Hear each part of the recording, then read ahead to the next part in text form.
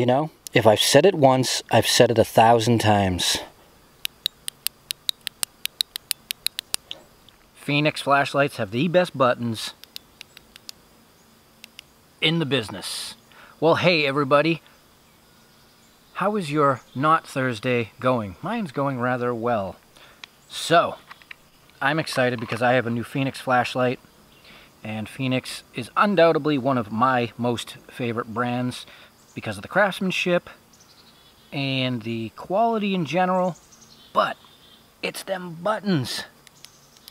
So this one I am very excited to show you, and since I've received it, I actually really love it. It's the Fenix E20 V2.0 AA battery flashlight. And the story behind me getting this was, I was chatting with our friends at phenixlighting.com. If you guys ever buy Fenix stuff, buy it from them. They're great people, and they've been nice to me, so I really appreciate that, and I'm letting you guys know. We were talking about AA flashlights. I mentioned the E20, and they were awesome enough to send me one, and I am showing it to you today. Now, what makes this light really cool, aside from its 5 inches long, ergonomically, the way the body is set up, your hand just fits beautifully on it. And you've heard me say many times in the past that I am a fan of tail cap switches, just like my main light. I like to pull it out, draw it, be able to turn it on, and not be turning the thing looking for the button. Well, this one, I gotta tell you, how this works, I was kind of leery when I had read about it, but now that I've used it, I want all my tail cap switch lights to work like this. And so how it goes, you don't just click on and then go for a side switch to go for your settings. You click on and you just lightly press to increase your mode settings. And this goes up to 350 lumens, which is perfect for an EDC flashlight. So I'll tell you, it took me about, I don't know, 45 seconds to get used to it.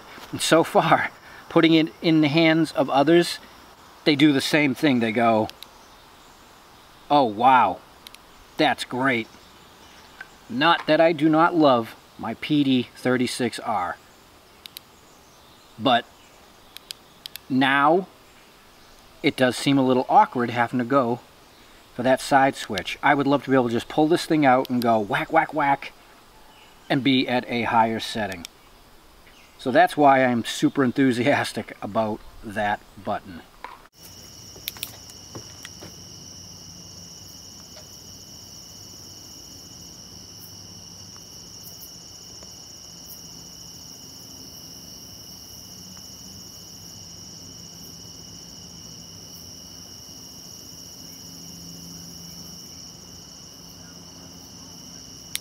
But the only thing, as I wish, Fenix, please, make them tail cap standable. Wouldn't take much to raise that. Like the PD32, which I've had for years, a bunch of us actually have them.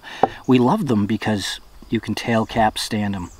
Not that I need all my flashlights to do that, but that's not a complaint about the flashlight. It's just my personal desires and preference.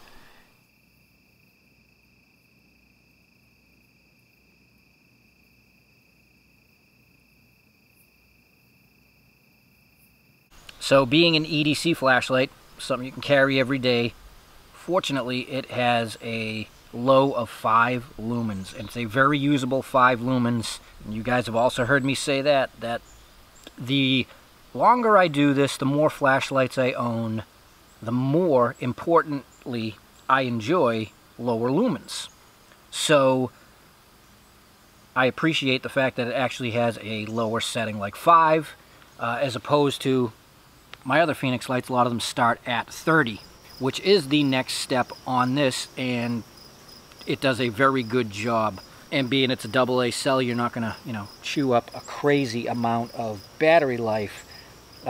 Even just the 5 lumens, you get 200 hours. So if you only ever use this in tight you know, small spaces, you're going to get a lot of runtime. The 30 lumens will go for 93 hours and 35 minutes. And then you have two more settings. You have your medium, which is 150. And being that this is a beautiful flood, it does quite a good job with just that 150 lumens, which in reality is still quite bright. And that goes 11 hours, 15 minutes.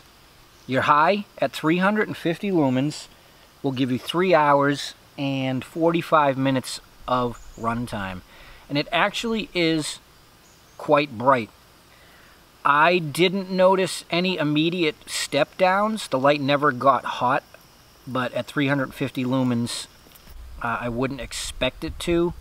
And I have been running the same batteries in here for 10 days, and that's 10 days of using it a lot. We actually had the tropical storm blow through recently, and I was using this for hours while we had no electricity, and going outside and, you know, checking the weather conditions and stuff. So that's not bad. I mean, it's been a long time since I've ran a AA light as an EDC light.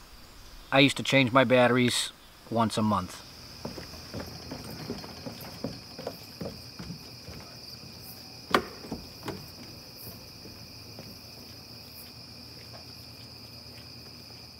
It's the usual Fenix quality standards. It's IP68, dust-proof, waterproof.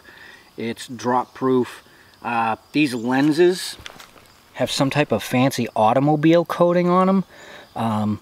But that's another thing that I love about Fenix. I love that copper bezel. It's just a beautiful looking flashlight, as pretty much most all Fenixes are.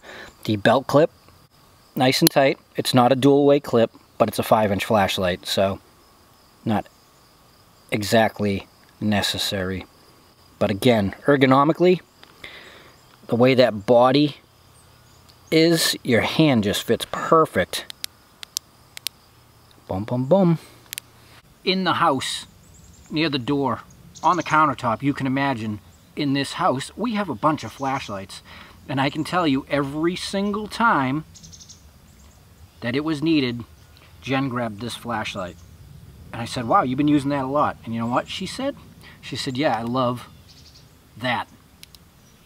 Easy, bam, get right to what you need.